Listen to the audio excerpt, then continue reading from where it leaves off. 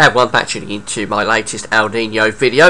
I uploaded an El Nino video to the website over the weekend. I wasn't happy with it, I've taken it down, and I'm going to have another go. I made a few errors, including one very serious, glaring error. No idea why I did it. I didn't know that I was doing it at the time. It just sort of came out. But I couldn't, in all consciousness, let the video stick around website and YouTube, knowing that the information in that video, or at least part of the information in that video, was very wrong. So I took it down and I'm redoing it now. Hope you find this ENSO update just as interesting as the first one. Probably didn't see the first one on Sunday. It was only up for a couple of hours. Things getting very interesting in the Pacific, and we'll have a look at what's going on in a moment. But I just want to mention the advertising. There's video ads on my pages at GazWeatherVids.com. You press play on the video ad, you'll be supporting GazWeatherVids.com. Thanks very much for doing that. And just say that all the charts that you see in this video, you can find the links to them on my links page, so you can see all of the things in this video for yourself. So first we want to talk a little bit about what El Nino is, and I'm going to get rid of the camera so you can see this. El Nino is a warming of the ocean along the equatorial Pacific from Peru to Indonesia, and this example from a 1998, a so-called mega El Nino event, this one is a pretty good example. This very vibrant red area stretched out from Peru along the equatorial Pacific, along the equator, is a very classic signature for an El Nino. As the warm water rises up to the surface, it spreads out along the equator, and that is a classic El Nino signal. And the mistake I was making in the third video is that I was talking about this area along the equator as the dateline. Of course, it isn't the dateline. The dateline is running south to north from the poles. So I was completely wrong with that. I did know that information, but for some reason it was just coming out that the equatorial Pacific was the dateline. It isn't the dateline. This is the equator. Dateline runs south to north. Equator runs east to west. I couldn't let the video stay around with something as glaring as that in it. So yeah, that's El Nino. A very classic signature for an El Nino event, and that's the strongest recorded El Nino on record, the event of 1998. There's also, of course, La Nina, and La Nina is the complete reversal of El Nino. So instead of getting warm water rising up to the surface from Peru to Indonesia, we get cold water rising up to the surface in La Nina. And this chart here, this sea surface temperature anomaly chart from December 2010, a very good example of a strong and mature La Nina event, with this cold water running along the equator from Peru to Indonesia, the bright blue curve indicating some very cold water there. These phenomena are basically the Earth's thermostat at work. The Earth is controlling its temperature by raising the thermostat, lifting the warm water up through the Pacific. It releases that heat then around the globe through energy transportation, and then the cold water comes up after an El Nino. You usually get a La Nina. The cold water comes up to the surface, and that brings the temperature back down again. The Earth and the whole weather system, climate, weather, is basically constantly looking for an equilibrium. It can never find it. The Earth never finds really an equilibrium. That's basically what weather and climate is. It's the weather and the climate of the planet trying to balance itself out, find an equilibrium, but it can never find. Hurricanes are another example of this, transporting heat from the tropical Atlantic in towards the polar regions, the mid-latitudes and the polar regions, and cooling down the tropics, and eventually trying to find an equilibrium, but it's never there. El Nino is a very similar phenomena as is La Nina. It's warming and cooling of the ocean in the Pacific in an attempt for the Earth to warm itself up, to cool itself down, and overall to find a natural balance. So don't be particularly alarmed about, although the effects can be pretty alarming down in the south. It's a perfectly natural sort of state, although there is some evidence that with climate change, perhaps El Ninos in particular are getting stronger, although that is quite controversial.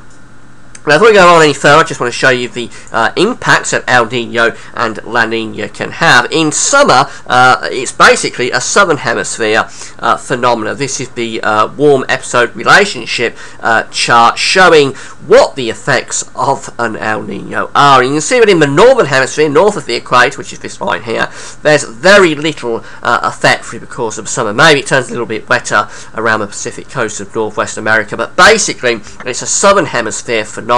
It turns wetter through the southern Americas, Latin America, whereas it turns drier through Australia and in towards Indonesia. Wetter, of course, where the El Nino event itself is taking place.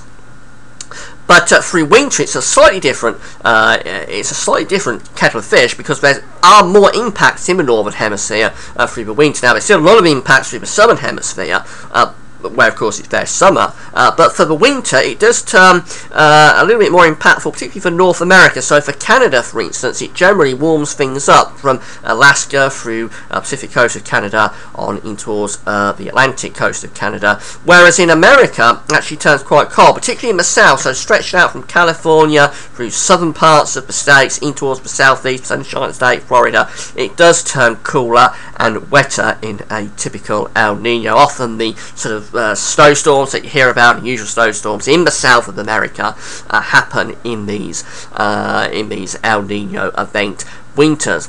Now, for the British Isles and for Europe, notice that in summer there's no real impact from an El Nino, and in winter there's no real impact across Europe from an El Nino. That's not to say that El Nino doesn't impact the weather through the British Isles and Europe, because basically the weather is interlinked all across the globe. So if something is happening in the United States, you would assume it's got to have an effect downstream into the British Isles and into Europe as well. The jet stream, of course, traverses the northern hemisphere. So if something's happening in one part of the northern hemisphere, it's got to impact elsewhere. But what this is telling us is that there's no universal impact. These, what we're seeing on this chart, are universal impacts that occur time after time after time with an El Nino. There's no particular universal impact that's evident in either summer or winter for British Isles and for Europe. As I say, there could be impacts from this El Nino, but maybe coming up. We'll have a look at that in a moment. But it's not a universal thing. And really, the evidence of that is from two events. In the 97-98 event that I started off with, that winter was very mild, exceptionally mild across the British Isles. From that strong El Nino event. Had another strong El Nino event, not quite as strong as that, but another strong El Nino event in 2009, 2010, and that winter in the British Isles and for much of Europe as well was very cold. So two strong El Ninos with completely differing outcomes for the British Isles and for Europe, and that just tells us, or it proves to us, that there is no sort of universal impact of an El Nino event that is evident. Nevertheless, if it turns cold in the United States, particularly in the south of the states, you would assume that has to have some sort of impact in the Atlantic, be it either to enhance the jet stream and give us a mild wet winter like we've had this year, or if it's from the form of blocking, of course in northern latitudes, possibly to give us the chance of a cold winter. So lots of hedge betting going on there for what this could all mean for British Isles and for Europe. And by the way, something else I've got to say is that there's an idea doing around in the papers, or has been doing around in papers, that the developing El Nino, if it happens this summer, could lead to a hot summer for British Isles and Europe. Again, there is no evidence that it will lead to a hot summer for British Isles. It could do, but there's not a universal impact here that says that yes, the chance of a hot summer is increased for us this year. So don't be pinning all your hopes on an El Nino to give us a hot summer. So let's have a look at what's going on in the Pacific right now, and this is the latest Atlantic sea surface temperature anomaly chart. This was generated by NOAA on the 27th, I should say, of March 2014. And yeah, we've definitely got some warming going on along the equator, from Peru over here to Indonesia over here. It's not a dramatic warming just yet. It isn't an El Nino by any means, but certainly warming has taken place, and it's perhaps more evident if I show you the chart from the start of the month. This is from the 3rd of March, when it was much cooler along the equator, particularly towards the Peruvian side. That's quite a bit of cool water there. Going back to the latest chart, you can see that through March there has been a definite warming taking place, and this is backed up by the subsurface charts. I'm not going to show you the subsurface chart, but there's a large body of warm water just underneath the surface of the equatorial Pacific. And whilst that is not a guarantee that it's going to come up to the surface, it doesn't always. You can have warm or cold water underneath the surface, and it never really rises up. It's a pretty good indicator that something is happening, and I think we could well find that warm water rising up to the surface through the next few months and producing an El Nino event. That's definitely what a lot of the models are going for. This is the ECMWF forecast for the ENSO region, and by the way, I should just say the ENSO region, that's particularly important, and it's so important that I'm actually going to highlight it, is in the central part of the Pacific. It's this area just here.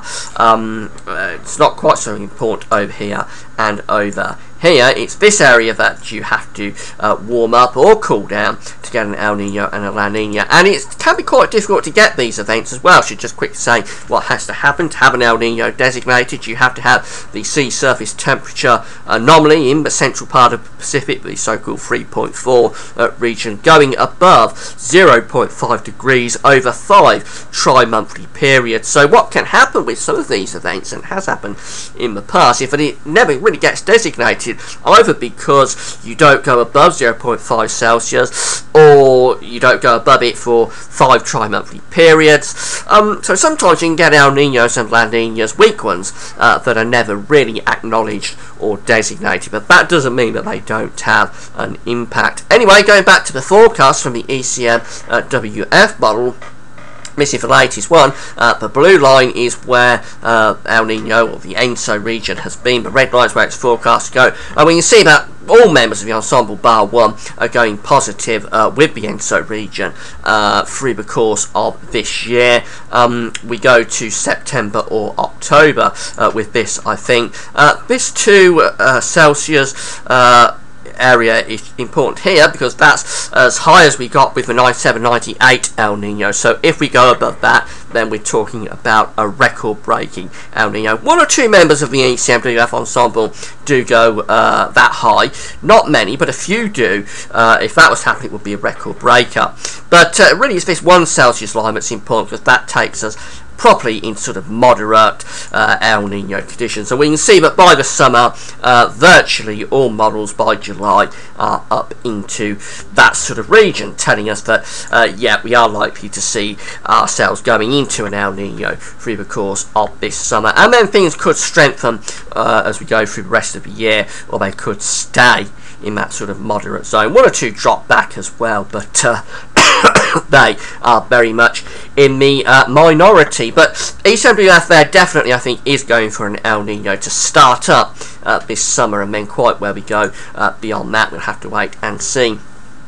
The Jamstech IOD model, also from Japan, has an ENSO forecast. Here it is, and again it's the same idea, but through this year we're going positive with the red line here. This is the forecast where the model is forecast El Nino to go, and yet we're going up into pretty weak, but pretty weak El Nino territory, but El Nino territory nonetheless. And we reach our peak somewhere around July. July is just here. Then notice it is keen, the model, to drop things back. So by the time we get through towards the end of the year, we're actually going back in towards neutral ENSO conditions. Now this is quite unusual, but it did happen in 2012, we went into an El Nino through the summer. It looked odds on that we would go into a proper El Nino winter 2012-2013, but the whole thing sort of stalled, collapsed, decayed, whatever you want to call it, through the course of the autumn. And the Jamstec IOD mod is going for something very similar this year. It never gets as strong as the E7WF, and it drops things back much more quickly than the E7WF as well. That was quite unusual what happened in 2012, but it may have happened because we're in the era of the cold PDO. So here is the sea surface temperature anomaly for 2012. This is in July, the 12th of July 2012, and we can see that, yeah, we've definitely got signs of warming going on along the equator in the Pacific, there from Peru stretching out into the central part of the Pacific. Definitely a signature there for an El Nino. But notice this cold water up here to the north of it, off the coast of America, and stretched out into the central part of the northern Pacific.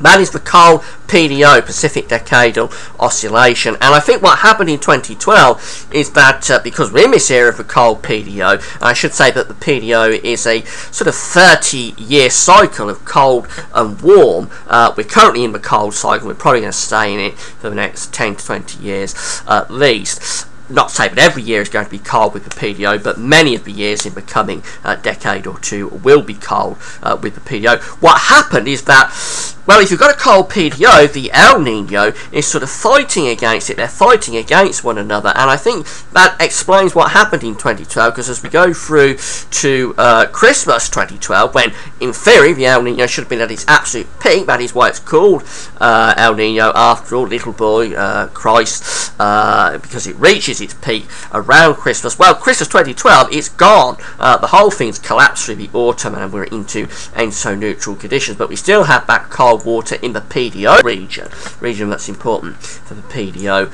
up here. I think what happened in 2012 is that the PDO fought against that El Nino, and in the end the El Nino could never really get going. Now, because we're in the cold PDO era, we can't rule out that that's going to happen again. It is quite an unusual occurrence, as I say, and the PDO is not as cold this year as it was in 2012, so there is a fairly good chance that this El Nino will establish and become mature. But that's just the caveat, that with the PDO being cold, it could fight against the El Nino, and it never really gets going. And I think that's what the Jamstec IOD model is signalling this month. It'll be very interesting to follow this and see whether Jamstec carries on with that or changes to another option. One more model to look at, that's the CFS version 2 model, and again that's going for El Nino conditions to become established this year. We rise up above 0.5 degrees through the course of the summer. Never gets all that strong, but we keep on gradually going up and up and up, reach our peak around November or December, somewhere around 1.5 degrees above average. So that's sort of moderate El Nino conditions, not really strong El Nino but moderate conditions, and then maybe signs that things start to dip away, as you would expect, as we get through towards Christmas. That is a moderate El Nino event being signalled by the CFS model, very, very similar to what we saw from the E7WF. There's no collapse there that we see on the Jamstec IOD. So we've got the ECM and the CFS both going definitely for an El Nino to establish this summer and then mature through the autumn. Probably only a moderate one, but an El Nino nonetheless. Whereas the Jamstec IOD wants to lift things up into El Nino briefly through the summer and then collapse it all away as we get through towards the latter part of the summer and into the autumn, very similar to what happened in 2012. Now, as we go on with this, I'm going to keep monitoring it, so there'll be more updates, because I think certainly we're going to go into El Nino type conditions this summer. What happens after that, we're going to have to wait and see, but I think we're certainly going to get El Nino type conditions this summer, so I will keep monitoring. I'll do further updates, and as we go along, I'm going to talk a little bit more about the effects, because the fact that we're in the cold PDO, there's quite interesting theories with this, that the effects in a warm PDO period, which we was in the 1980s and the 1990s, when we had that very mild winter with the 97-98 El Nino. That was the warm PDO. There is a theory that the impacts from an El Nino in a warm PDO are different to the impacts in a cold PDO. Because we're in a cold PDO, it could mean that the impacts for us, and particularly for North America, are somewhat different. compared to what you would have expected through the 1980s and the 1990s. I'll talk about that a little bit more in future videos. I think that's enough for this video. I've gone on for a long time. Hope I haven't bored you. Hope that video interesting and informative. That's it for now. I think that was more successful than the first effort. That's it for now. Thanks for watching.